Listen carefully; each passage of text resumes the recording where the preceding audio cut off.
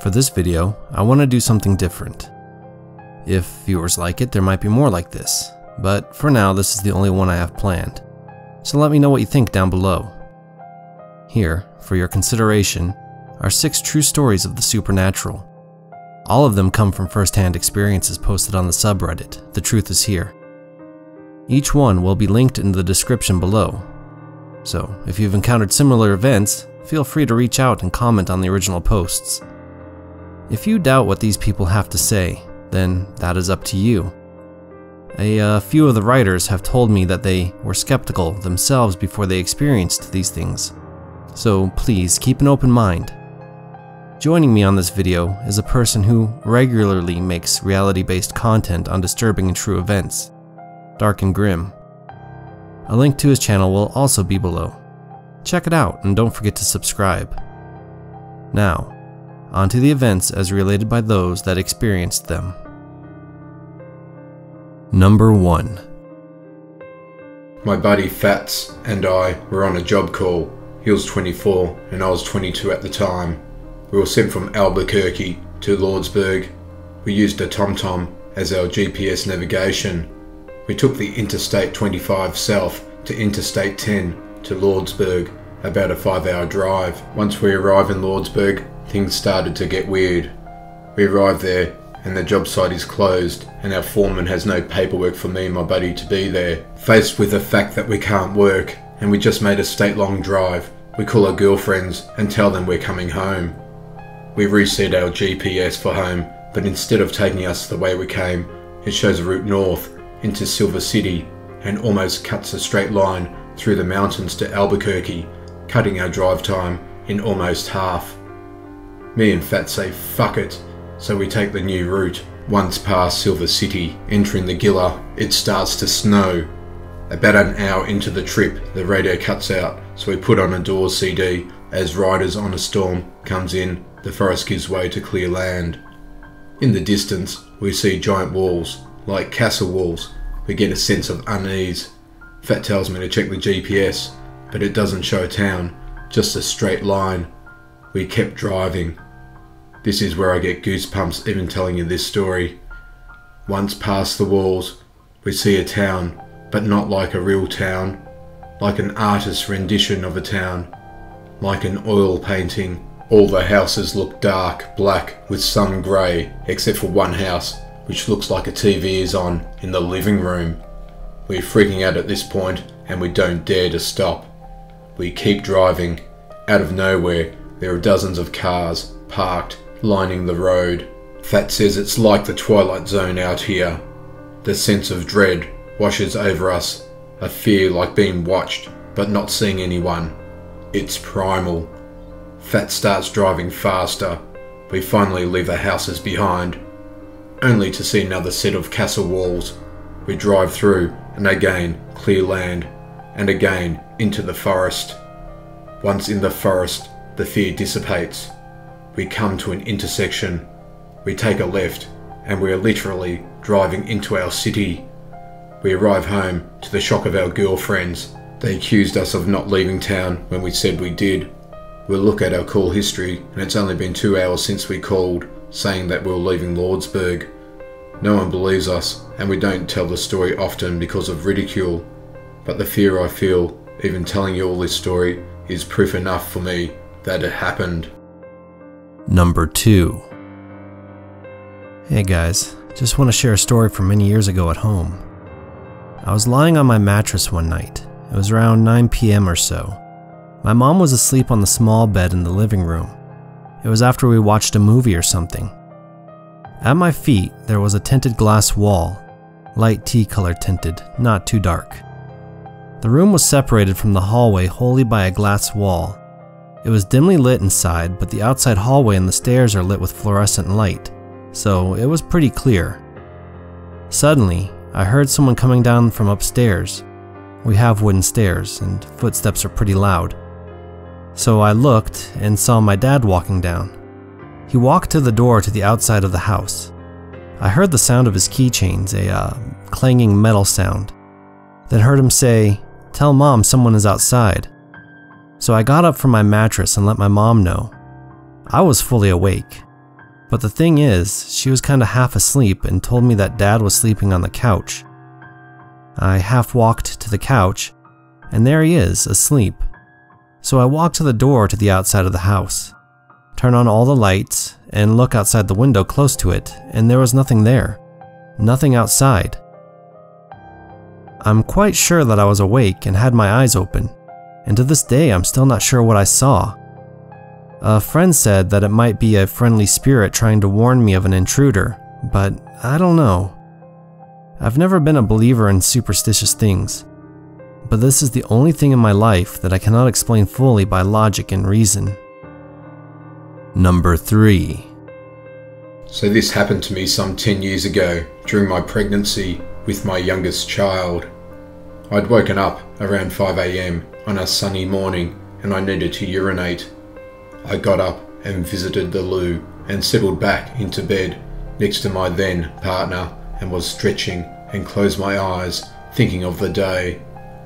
All of a sudden I felt pressure on my pillow like tiny steps. At this time I had no cats or dogs or other tiny footed kids in the house. I opened my eyes and I saw nothing, so I shrugged it off and closed them again. A second later I felt the deliberate small steps move down past my body and onto my legs and kept my eyes closed, not wanting to scare this thing away. Thoughts of my late dad popped in my head as I reasoned it might be my dad's spirit. All this time the steps continued down. It made me smile as I was in a fetal position and it skirted round my feet like it was on the edge of a ledge. Panic set in as it moved between myself and my partner, and I felt heat on my back. Red hot heat, and I said in my head, "I'm scared, I'm not ready." Then I saw white blinding light and passed out. My mother is traditional and spiritual and believes it was my baby girl's essence entering her forming brain within me. I've never had a repeat of that experience, and sometimes I wished I'd had the bottle to stay awake. Sorry, just had to bowl it out there and see if you guys have had similar experiences. Number 4. A while ago, on Saturday, August 31st, I go to bed and my bed literally had nothing on it that shouldn't be there. I fell asleep while watching some videos on YouTube and woke up at 3 AM. I wake up at 3 AM a lot and that itself creeps me out, but I'm used to it. Anyways, I take out my phone and I text some people. Then I feel something hard under me. I look what it is and it turns out it was a mirror. I put the mirror on the floor facing down and I start thinking, why was this mirror on my bed? When I finally go back to sleep around 5 AM, I start getting nightmares about moving toys, objects, and something like that. For example, in one of the dreams, I wake up and I look at my floor and I see a doll on the floor, sitting, staring at me. I creep out and try to go to sleep as soon as possible. The dreams I had felt so real I can't even be 100% sure if they were dreams or not. But I think they were just dreams. When I wake up around 10 AM, I ask everyone in the house that if they had put the mirror on my bed. I even asked my niece who was visiting with my sister.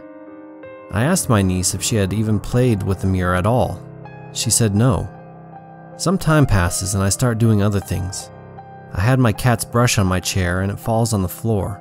I didn't really care about that at all since I had other things to do. Then when I later go in my room and I need the brush, it had moved to a different place.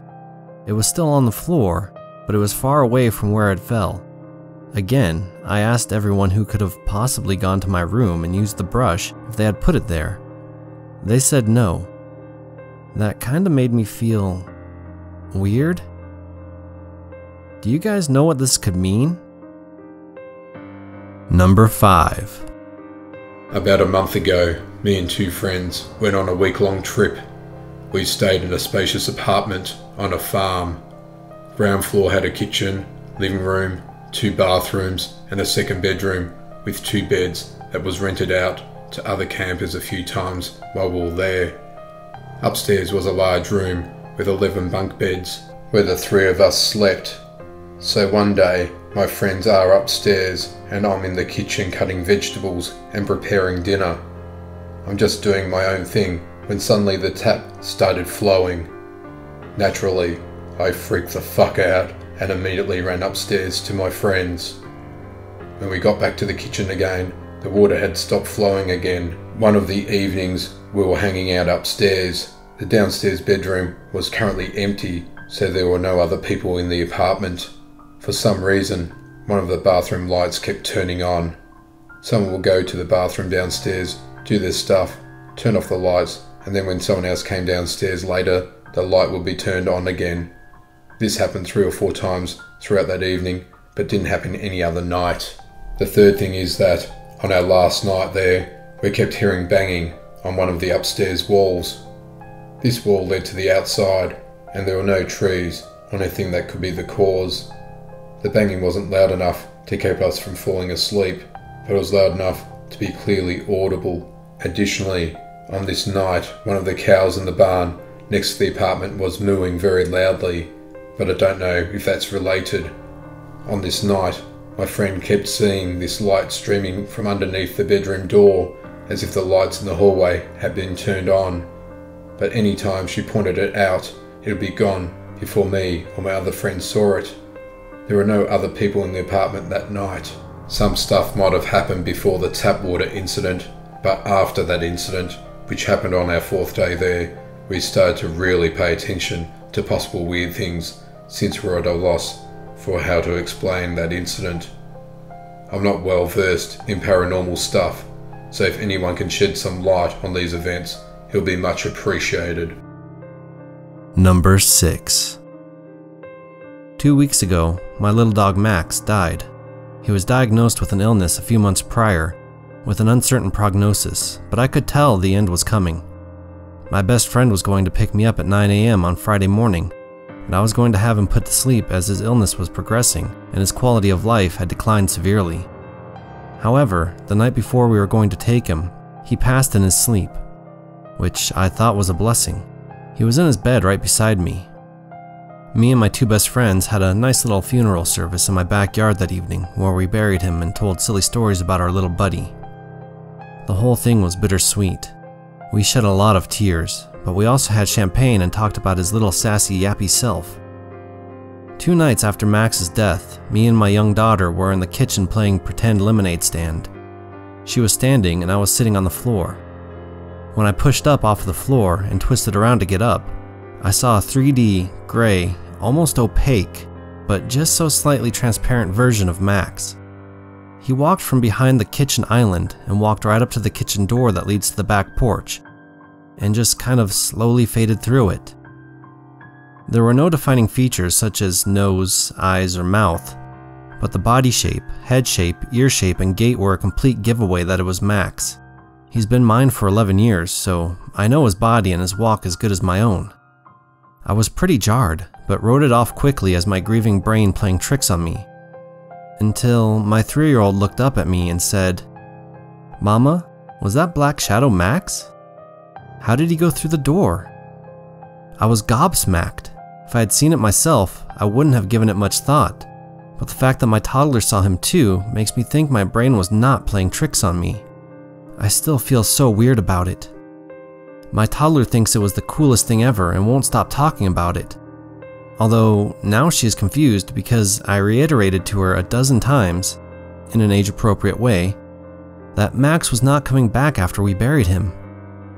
Now she keeps saying I lied to her. This happened less than 2 weeks ago. Maybe a folie à deux, but I don't think so. Any similar stories?